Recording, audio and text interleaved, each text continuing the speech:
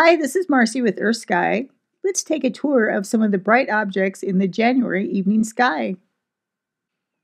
This is an actual shot from an all-sky camera that shows approximately what you'll see in the January evening sky.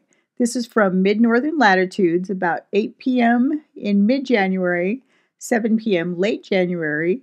And of course, things will vary by your location and time of night, but it will give you an idea of what to see. Those of you who are experienced stargazers, some of your old friends are probably back in the evening sky. Those new to stargazing, there's a lot of bright objects easy to find in January skies. We have 4 bright planets in the evening sky this month.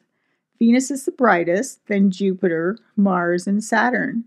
This is their approximate location from the eastern to western horizon on January 5th. Keep an eye on Saturn and Venus this month. They'll be getting closer to each other and closest on the evenings of January 17th and 18th. Mars is definitely putting on a show this month. It'll be closest to Earth on January 12th. On the evening of January 13th, it will be close to our full wolf moon. And from some locations, the full moon will actually occult or pass in front of Mars. And then on the night of January 15th, 16th, it will reach its opposition. And that's when Earth flies between it and the Sun. It'll be brightest for 2025 in the month of January. Moving around to mid-January, Venus and Saturn are closer to each other. Mars is higher in the sky, and Jupiter still dominates overhead. And here's a shot of how close Venus and Saturn will appear when they're closest on January 17th and 18th. Now let's take a look at some of the brighter stars and constellations in the sky. One of the most obvious constellations in the sky and well known is Orion the Hunter, and it's most easily picked out by finding its 3 belt stars, 3 bright stars in a row. Here is a star chart on Orion. And again, the 3 belt stars are very obvious. You've got bright stars at the corner, Betelgeuse on one side and Rigel on the other.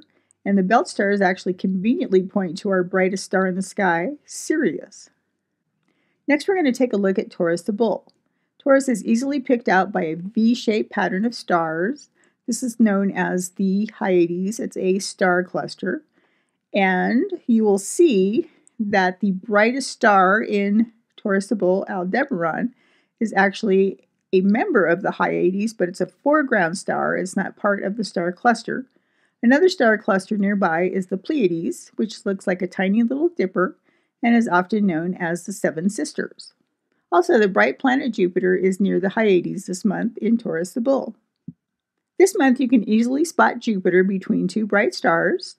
Of course, Aldebaran, the eye of Taurus the Bull in Hyades, and Capella, which is the brightest star in Auriga the Charioteer.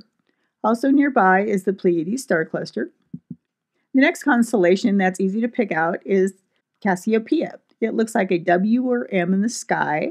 Cassiopeia is made of 5 moderately bright stars, and it will sometimes appear as an M or a W, depending on its position in the sky.